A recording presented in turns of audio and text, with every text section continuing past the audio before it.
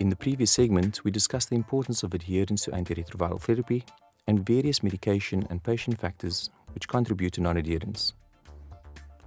In the next segment, we will discuss the challenges, solutions, and innovative approaches to care which health providers have developed in response to adherence challenges.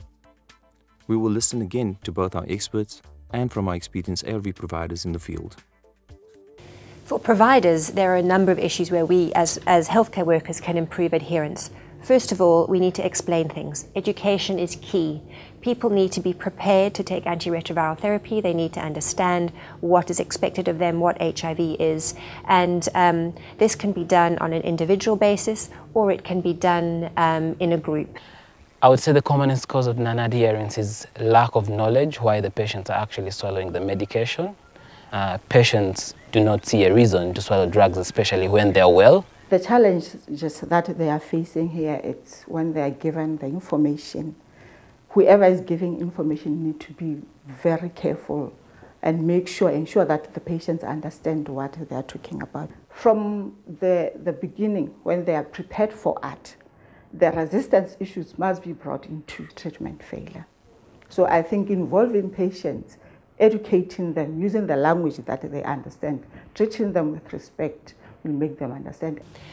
One-on-one education is also very valuable for patients. Quite often we don't have time to actually do one-on-one education with the numbers of people that are coming through our clinics, and that's where group sessions can be very useful. Multidisciplinary education and counselling interventions can be good as well. That is having your clinician say a little bit about adherence, your counsellor say a little bit about adherence, then your pharmacist or your whoever is dispensing the medication to say a little bit about adherence as well, so that at every point where you meet a healthcare practitioner, you are getting some information about improving your adherence. Peer support can be useful. That is basically asking someone to bring in a treatment partner, somebody from home who can help them take their tablets, who can remind them at night, who can encourage them on those days when taking a tablet feels like it's quite a large burden. Sometimes people fear to disclose, yet when eventually they disclose to the family members, the family members support them. So other than educating, you also need to be monitoring what is actually happening with your patient as they take their treatment from a day-to-day basis. So when they come into you at week 4 on treatment, or month 2, or even year 2 or year 3 on treatment, you should ask them, how is it going with your adherence? Are you managing to take your tablets every day? Don't be judgmental, just ask the questions. And most people will say to you, Doctor, I'm doing fine. I take my medication every day. The average self-reported adherence for most studies is 100%. But occasionally people do tell you, no, I've struggled. I didn't take my doses in the last few days. And that gives you a window to actually explore what has gone on with that patient. Check for depression and other things that can be undermining their adherence behavior. You can also check using pharmacy refill data. So if you can get from an electronic system or by looking back in their folders how many times they've collected their medication over the last year, that is also extremely useful. Someone who's collected 9 or less months of medication in the past year is obviously not taking tablets every day. The other way of supporting adherence as a clinician is reminding people to take their medication. So you could offer people a pill box. And you should also, as a provider, notice if a visit is missed. We need to monitor that people are coming to their visits regularly. In large clinics, it's very easy to fail to notice that a person has not arrived, and sometimes it can be 6 weeks to 3 months before we notice that someone hasn't actually collected medication. In South Africa, during a national survey of over 2,300 facilities, 1 in 5 facilities faced a stockout of at least one life-saving HIV or TB drug.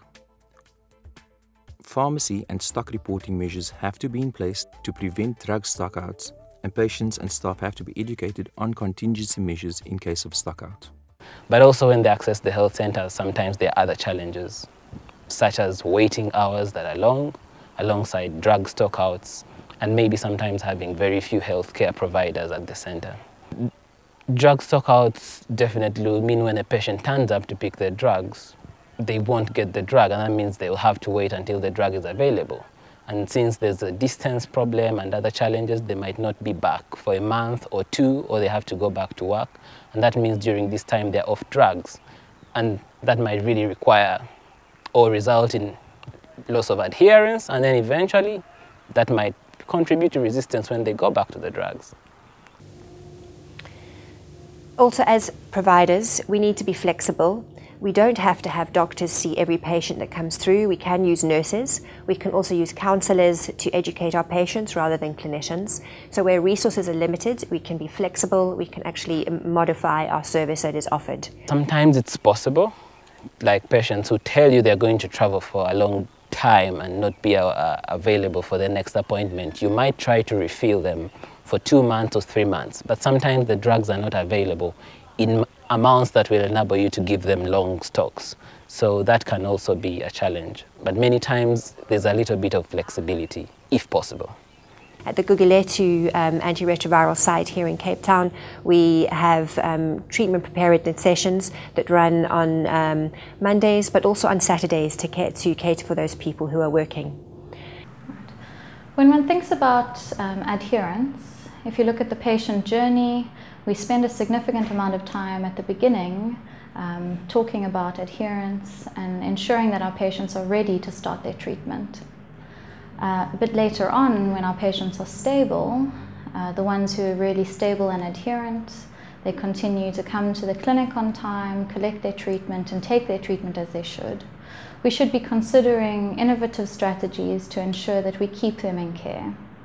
An example of these innovative strategies could be the adherence club model, where a group of stable patients come together, not only so that they are empowered to self-manage, continue to get peer support from other patients just like them, but furthermore they continue to have contact with the health system and the routine clinical management.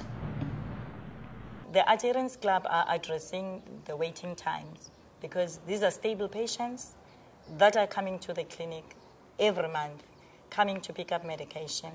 Then you absolutely just take a wait on this patient, and the patient have to sit for 5 hours waiting for you to call the patient again and prescribe so that the patient can go to pharmacy. So we started this Adherence Club where we group 30 patients in a group. Then these patients will come on a certain day.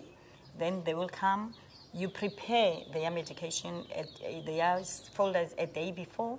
So when they come on their appointment day, you know, they are in the clinic for less than an hour or for an hour in the clinic. So we saw it working at Ubuntu, but we take it a step further from Ubuntu. We started it in the community. We started at the library closer to the clinic. Then now we even have clubs that are happening in patients' homes, where a patient will open up their home, where plus minus 10 or 15 patients will gather there, and their medication will be given there. Another example of these community models are CAGs, community art groups. This model is more suited for more rural context, where distance to facility is a significant challenge. In this model, patients take turns in collecting treatment for their group. So this ensures that each patient makes routine contact with the system and the rest of the patients continue to be able to receive their treatment routinely. As providers, we have to adapt these various community models of care and be flexible within our different environments. Another very important factor is that we do viral loads as part of monitoring of our antiretroviral service, and we need to act on those viral loads. A raised viral load indicates a risk of failure, so at that point we need to do something. The first viral load up doesn't necessarily mean that somebody has developed resistance. It just means they haven't taken enough drug to suppress their virus successfully. And at that point you can actually try and resuppress them with an adherence intervention, including a number of the factors we've spoken about already, perhaps re-education, offering a pill box, exploring whether there's issues with alcohol or depression, whether their disclosure is up to date, and other things like that that can improve adherence. And about 56 to 68% can resuppress with an adherence intervention. So what I'm doing with the adults, you know, we have to teach the nurses first how to identify the patients that are having a virological failure, then the nurse that will be doing that, that nurse should be able to flag those patients and do something, not just flagging the patients, and do something about it. Without a good record system to identify these patients, the results can keep coming, but no one actually identifies them. So what we do, we teach the nurses, starting from the first page of the folder, that's where they should be learning to write in the results so that you could see the patient, how long was this patient failing. The practical tips would be vigilance in terms of record keeping at the health center, early identification of the cases, ideally best done by a lab test such as a viral load, which notifies the clinician that something has to be done, and then actioning of this, which might entail informing a village health worker to fix an appointment with the patient, link up with the counsellor, and ensure that adherence is done at the health center. So one of the big things we discuss with our patients is about integrating treatment into their lives.